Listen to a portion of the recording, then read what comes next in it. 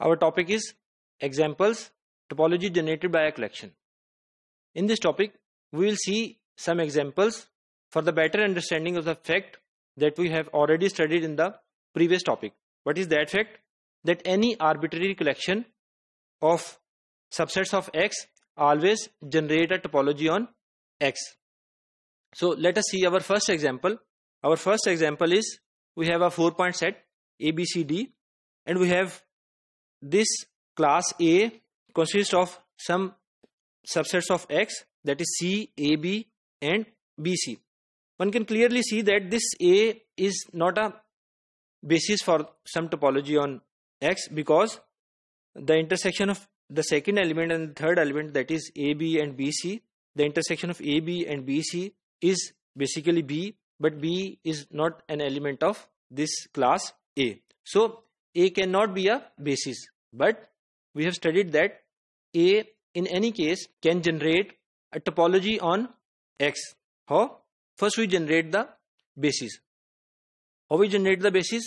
We take the finite intersection of elements of A. So here are the bases.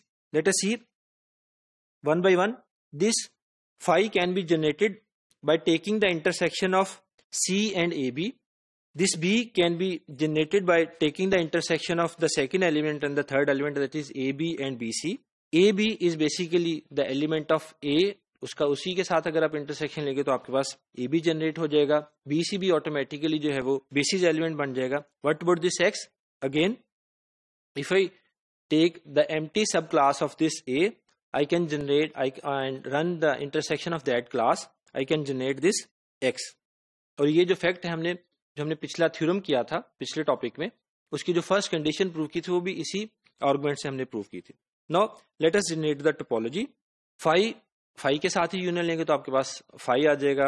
B C A B and B C क्योंकि basis elements हैं और basis जो आपकी सब class होती है topology की, तो ऑटोमेटिकली वो तो यहाँ पे टोपोलॉजी में आ जाएंगे. What about this A B C? A B C can be generated by taking the union of A B and B C, and x again the element of B है तो automatically वो element of top भी बन जाएगा. So one can see that this last collection is basically the topology on x. Now let us see our next example. Example number 2. We have an other set X, A, B, C, D, E, and we have this class A, that is C, D, D, E and A, B, C.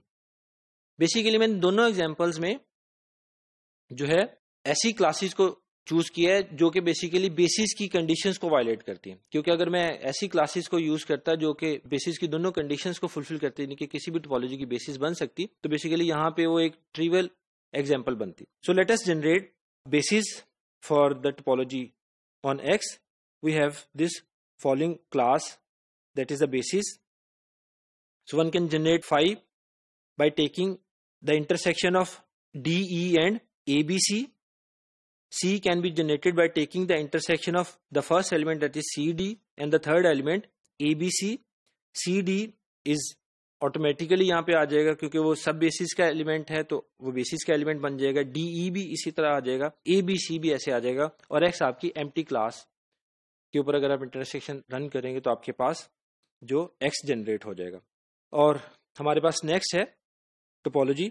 One can see that phi C D C D D E A B C and x, तो automatically topology के elements बन जाएंगे. और आपके पास इसके अलावा कुछ और एलिमेंट्स भी जनरेट होंगे जिनमें आपके पास ए बी सी, तो ए बी सी ऑटोमेटिकली आ गया क्योंकि एक ऐसी क्लास है जिसमें एक ही एलिमेंट हो तो उसके ऊपर यूनियन रन करे तो ए बी सी आ जाएगा. C D E can be generated by taking the union of this C D and D E, और आपके पास ए बी सी डी जो है can be generated by taking the union of D and A B C, और x automatically यहाँ पे जो element की class है उसके ऊपर यूनियन रन करेंगे तो आपको जनरेट हो जाएगा. तो इन दोनों एग्जांपल्स में थोड़ा सा मैं कि अगर मुझे कोई भी क्लास दी जाएगी तो मैं उससे टोपोलॉजी कैसे जनरेट करूंगा. टोपोलॉजी में इस तरह जनरेट करूंगा कि फर्स्ट स्टेप पे मैं बेसिस राइट डाउन करूंगा. बेसिस कैसे राइट डाउन करूंगा? बेसिस राइट डाउन करूंगा by taking all the elements of the given class plus the intersection of all the elements of that class ए. यानी कि मैं एक तो पहले जो जितने भी एलिमेंट्स गिवन है वो तो ऑटोमेटिकली बेसिस में आ जाएंगे। उसके बाद 1 by 1 पहले एम्प्टी क्लास, उससे आपके पास एक्स जनरेट हो जाएगा।